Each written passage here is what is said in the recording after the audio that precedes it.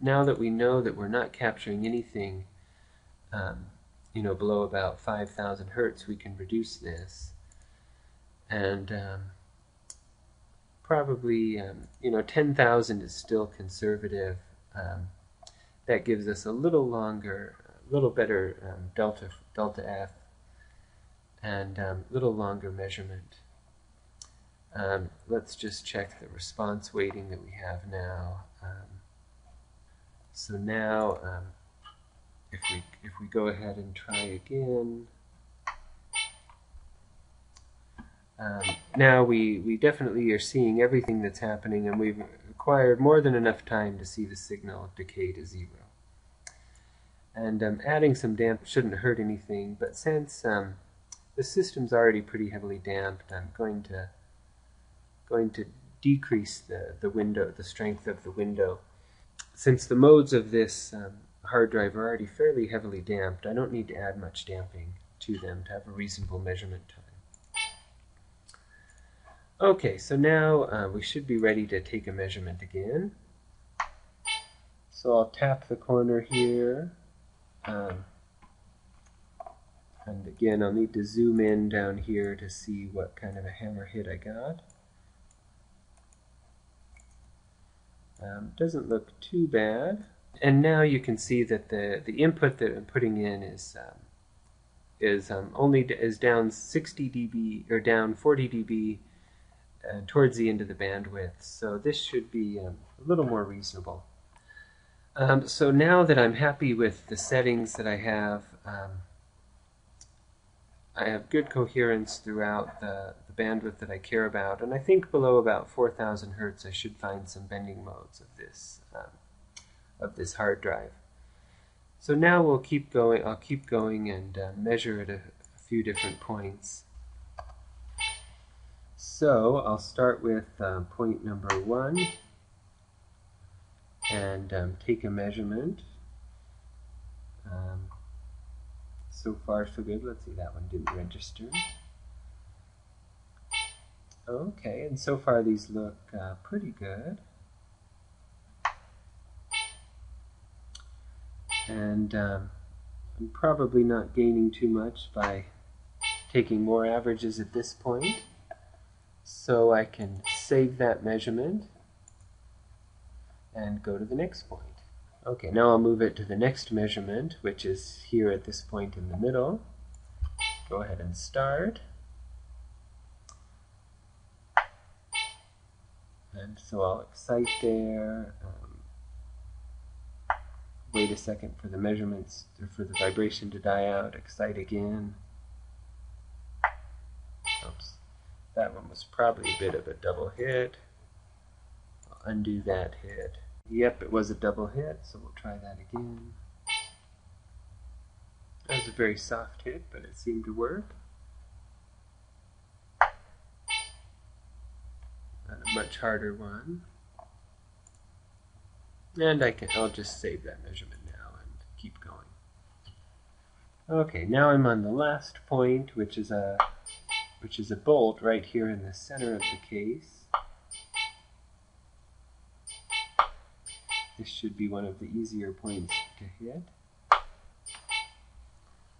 Okay, and I can save that. And now I have a full set of measurements. I'm ready to look at those and to see what I found. So the measurement bar on the side here will give me some options now to look at the measurements and see how they've come out. So this plot here shows all of the frequency responses, and thanks to some kind of a bug, it's cramming them all up in this small area up here. Now we could move the cursor along and get kind of a plot of the deformation shape. And so what this does is it basically shows you the operating shape at that you would expect to have at any frequency based on the measurements that we've taken. This will be a little funny because in the center we've only measured at a few of the coordinates. So it's going to have to interpolate for anything that we didn't measure. Since this isn't really working, fitting into the window here, I'll change the plot so it only shows 2 measurements at a time so we can see them a little better. And I'll also change the X scale so that the minimum is about 4,000 hertz. And let's see if we can find the first mode of vibration in our measurement. There's some different things down here, and something going on there. Hard to say whether it's a mode of vibration or not. This looks a little bit like a peak, so we can look at the operating shape here. But here what we seem to be seeing is something where the corner is active. These 2 corners are vibrating. The middle, this point here with where the bolt is vibrating. And these are possibly going opposite. We could try to get a better view here by doing an animation. And if I switch this to a 3D view, then you can start to see a little better what's happening. So again, doesn't look too much like what you'd expect for a mode, but it does look a bit like a first torsion mode, although perhaps with 0.8 doing something crazy. So at this point we probably want to go back and check the measurement at 0.8, make sure that still looks reasonable. It could be that that bolt is connected to something other than the frame, and so we're seeing some local motion of the circuit board. But other than that, this does look a bit like a first torsion mode. Here, if we go a little higher in frequency, we still see the plate doing about the same shape. So again, this could be some kind of, could be the first torsion mode of the hard drive.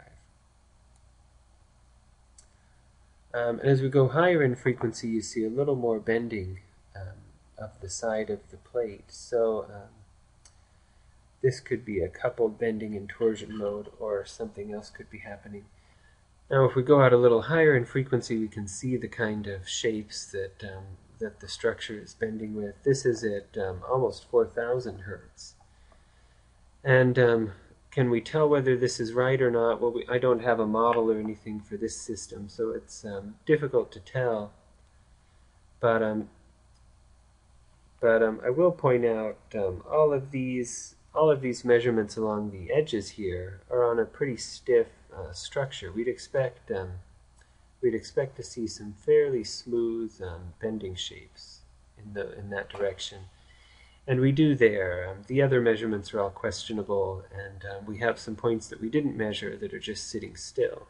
Once we're sure that we have a good set of measurements, we can export those into MATLAB for further analysis. Here you can see all of the measurements we took at all of those points. Those are all the measurements. Notice it automatically comes up with a note that tells you what the setting was for the exponential window. And we can choose what signals we want to export. Typically what we want are the frequency response, and then the lab handout will have more details, but we'll look at the settings. What we'll want is an ASCII universal file for a PC, and then everything should be ready to go. So if we hit export, it should export that. That's everything. Thanks for your attention.